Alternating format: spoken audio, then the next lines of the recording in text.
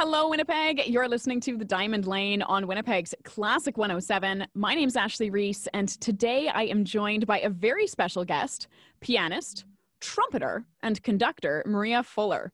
Back in 2019, Maria was selected as one of 12 candidates for the La Maestra Paris International Conducting Competition. An incredible honor. We are very happy to learn about this very prestigious event and the fabulous musician representing Canada on this international stage. Thank you so much for joining me today, Maria. It's wonderful to talk with you. First, can you tell our audiences in Winnipeg a little bit about yourself, where you're from, and a little bit about your musical journey so far? I would love to. First of all, thank you so much, Ashley. It's so good to see you again after all of these years. It's so cool. And just a shout out back home to Canada. It's very, very special for me too. Literally in the midst of this competition, preparing. You see, I'm in this hotel room. 2 seconds ago, I realized it was a video as well in some places, so that's fun. And just to make this connection with home means a lot to me. So thank you. Okay, I'm from Saskatchewan, a 2,000-acre grain farm north of Regina, about an hour. I grew up there with my other 4 siblings and my parents. We were all homeschooled, but we were all in musical endeavors and pursuits, learning piano and trumpet. And actually all of us, except for one, and I have only half of one, have a degree in trumpet. And 2 of them in Winnipeg, actually. They went to the University of Manitoba, and now a couple of them are off in New York at the Eastman School, but grew up in a musical family. And I guess I could share some of my earliest memories as a musician. Please, yeah. Okay, so interestingly, when I was 2 years old, I leaned against a wood burning stove and I burnt my hands to like the 3rd degree. And I stood there screaming, apparently, because I couldn't move back. And my dad apparently had said, quick, we need to get her to the hospital. This will affect her piano playing. But I had never played piano. It was just this weird feeling that my father had. And so the best plastic surgeon in Canada was there, and they took care of my hands really well. And yeah, a few years later, I guess I would start hearing tunes on the radio and run to the piano and figure them out. I think that's why I have perfect pitch now, because I just love to figure that kind of thing out. And then by age 8, I had composed my first song and competed in my first competition, ever driven by this thought that Mozart would have written so much more by then. And I was so terribly behind. And I think it's very funny to think of that now because it sounds presumptuous, but yet at 8, you can't really be presumptuous yet. It's just kind of showing you what your drive is like. And that's kind of still, I think that's why I'm able to do so many things. I feel kind of behind if I'm not, but I'll let you direct any other questions about that. Actually, I don't want to talk the whole time. No, that's amazing. You see those pictures on the internet about what occupies a musician's mind, and 95% of it is worrying about child prodigies. And I think so many of us worry about the child prodigies, but then don't act on it. So it's interesting that you were motivated by that, even as a child. Now, conducting is a relatively new musical pursuit for you, talking relatively being that you've been doing this since you were 2 years old. True. Okay, so I have been a conductor for 3 years. Okay. I'm now going into my 4th year. It happened. Now I'm very honored to be able to share this with you because I always wondered how conductors show up. They're musicians, and all of a sudden overnight it's like, oh, that person's a conductor now. How did that happen? So for me, what it looked like was I was finishing my 3rd degree in music. Undergrad first year was at U of A in Edmonton, and I transferred to McGill. And then I have a master's of piano and an artist diploma in operatic coaching from CCM, and finally a conducting master's. And that's CCM in Cincinnati. All three, College Conservatory of Music in Cincinnati, Ohio. And so I was finishing my artist diploma, and I actually won this, I have to start at the beginning. It was approaching the December 1st deadline to apply for another degree. And I was praying and I said, Lord, I just want a little break before I do my doctorate, my Dr. Fuller degree in piano. But if my heart's wrong, please make a way for me to stay in school. So 3 months later, I won as the only non-piano major, because I was across the street doing opera, the big concerto competition. And the maestro, Mark Gibson, who would become my teacher, approached me and said, hey, we see conductor written all over you. We think you're a born conductor. We think you'll have a huge career. would you consider letting us give you basically a third master's, who's what it would become, in orchestral conducting, full scholarship stipend? You have 4 days to decide. And this is like 2 months after the auditions were. Thank God I wouldn't have known how to even audition in it. And of course I didn't apply, but I remembered my prayer, make a way for me to stay in school. And I thought, that's kind of remarkable. And I wouldn't have chosen conducting furthermore. So I decided yes, and literally I learned the craft on major podiums in Canada. 13 months in, I got an audition with Edmonton. And then a week later, Vancouver and Thunder Bay and Winnipeg. And I was like pinching myself on the plane to stay awake and memorize these programs to be able to do my best, because I was constantly waiting for someone to say, you're too new at this, you're too new for this, because I was so new. So so now I am a conductor. Wow. Oh, what an incredible story. So now you're in Paris at this La Maestra international conducting competition. Just being selected as one of the candidates is an incredible honor. So congratulations there. Can you tell our listeners what a conducting competition is like? And like how that's different than maybe a piano competition that they might be more familiar with? That I might be more familiar with too. Yes. So what this looked like was way back in September, 220 people, young female. It's for female conductors. It's the first of its kind. So it's getting all kinds of viewage all over the world. Also because it's during COVID time. So the fact that it's even running, there's two kind of things that make it special. I applied for it back in September, and they told us that 220 people applied from 51 countries, and a jury selected 12 of us. And I'm the only one properly from North America, definitely from Canada, and the only native of North America. So what it looks like is 12 competitors, 3 rounds. Now this is how it's like a piano competition. So there's an elimination phase in each round. So it goes from 12 until 6. And tonight I hear if I made the cut from 12 to 6. And then tomorrow the 6 go, and the next day the 3 go. Top prize is €20,000. And then it goes down from there, and a career and all of this other stuff. So it's different from piano in that the preparation is extraordinarily different. I found the transition much easier, actually. I don't get near as nervous to conduct as I did to play piano. I find that in some ways for me, it's much more easygoing, but in some ways it's much more, you're responsible for so much more, because now you're responsible for 80 other people's performance, not really your own. And while you're the face of the orchestra, because blah, blah, blah, you're the one talking, it's at the same time not about you. And so when I was in Thunder Bay last year, where I'm currently the resident conductor, it was this huge learning, even in the language. When I say we are going to perform, I used to say I am going to perform, and then we'd laugh, just, nope, I'm in front of, we are. So even learning the language when you're representing a bigger body of musicianship has been something I've had to learn. Wow. Yeah, no kidding. Now you did conduct yesterday. You conducted some Beethoven. What was it that you led the orchestra in? So I led them in Beethoven's Egmont Overture, which is one of my favorites. Yeah. It's a really favorite of our listeners here on Classic 107 as well.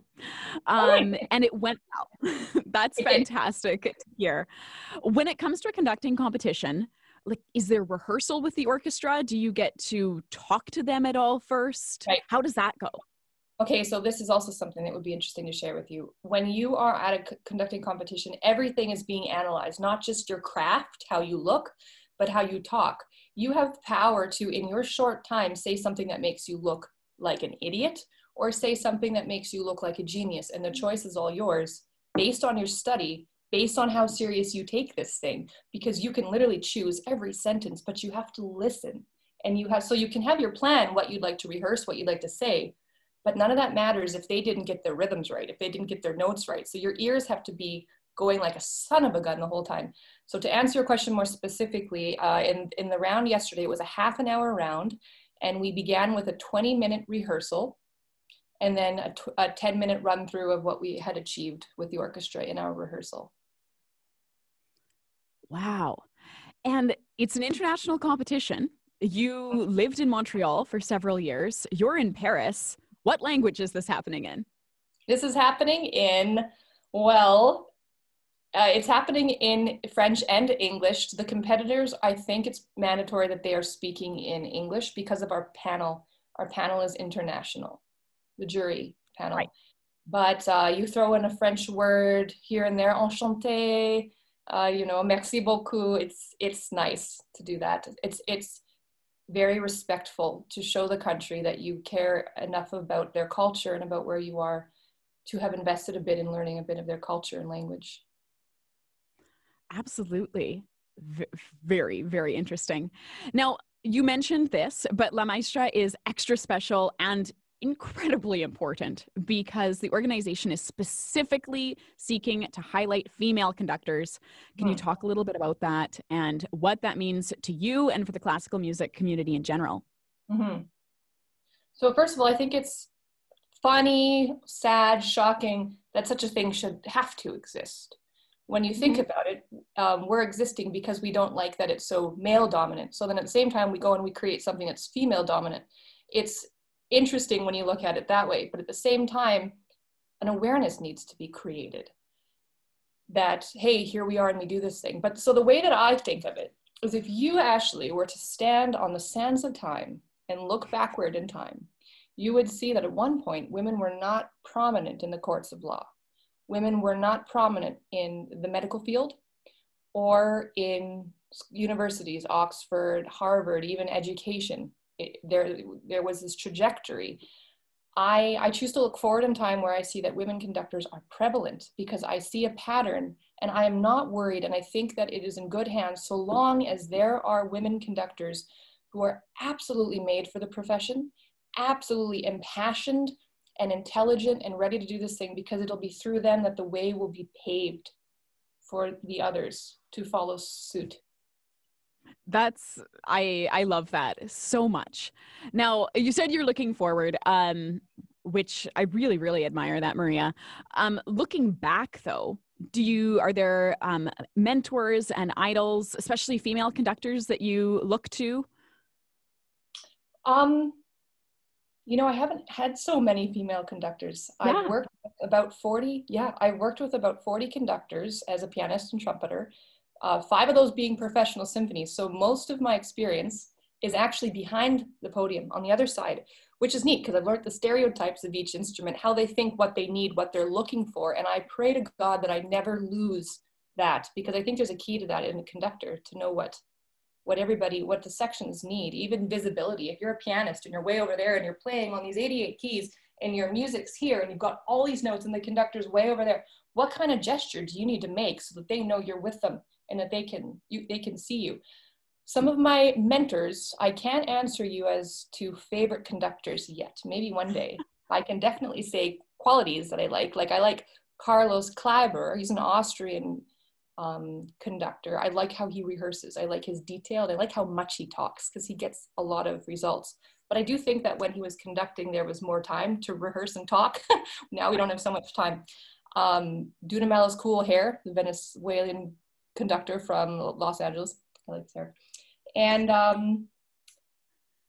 but I want to tell you about some mentors. I want to tell you very specifically about this gentleman named Robert Mossing. He is the conductor of the now sort of deceased Regina Lions Band, which was a phenomenal organization my entire family was raised through. When I was 6 years old, I could not read words, but I could read music, and I was sitting first chair trumpet in his band, feet couldn't touch the floor, staring at him as he disciplined us and taught us and showed us excellence.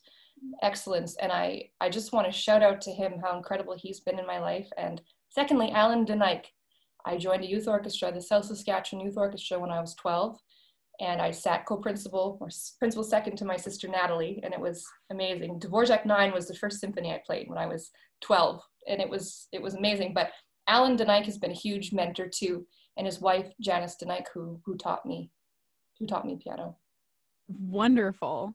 Mm-hmm. Now, can you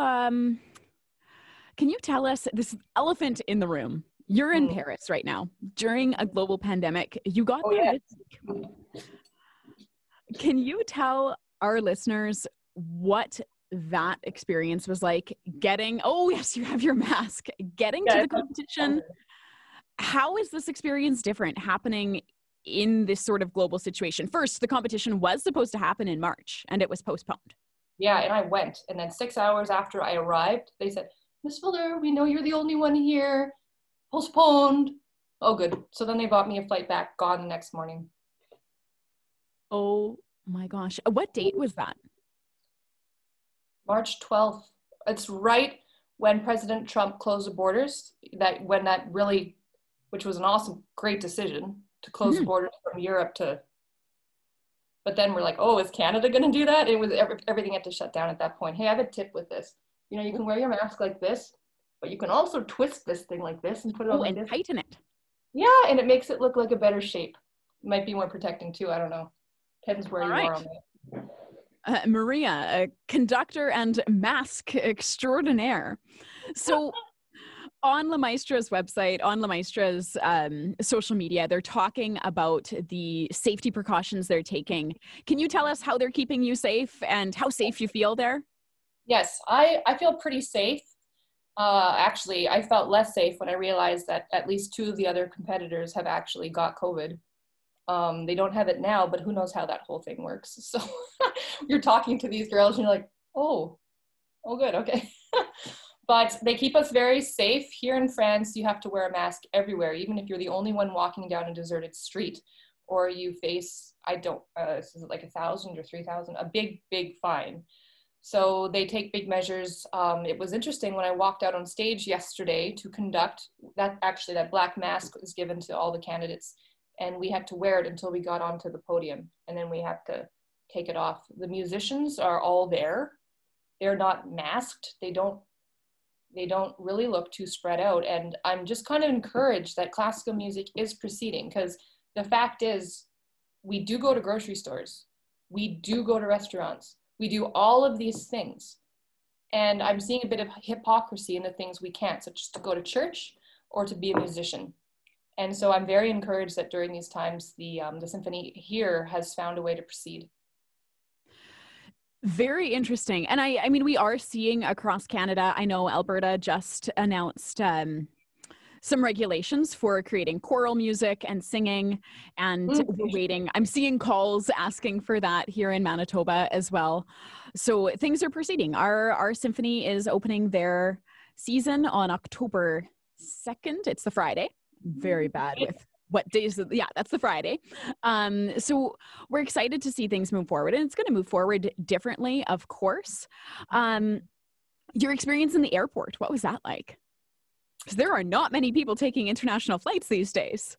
So when I booked the flight, Ashley, the big one from Toronto, because I had to go Thunder Bay, Toronto, Montreal, Paris. The Montreal to Paris flight, it's the big house-looking one, right? 10 people across, and you wonder, how does this thing actually fly?